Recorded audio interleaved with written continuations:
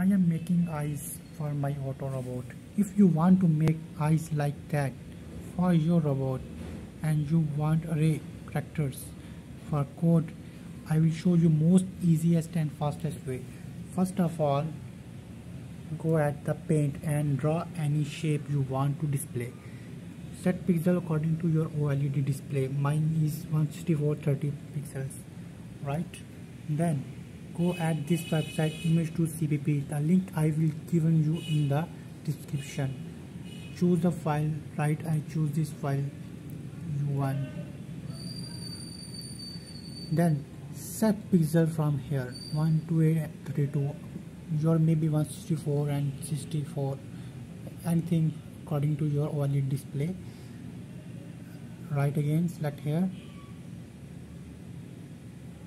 select 171 binary according to your image resolution. You can select any number between 0 to 55.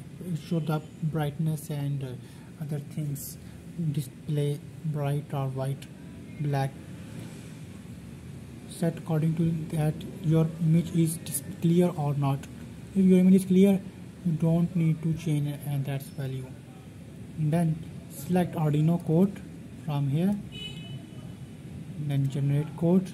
It will generate your code like that, and you can copy and put in your Arduino code here like that, and upload in your controller. Bang bang, ready to display your eyes.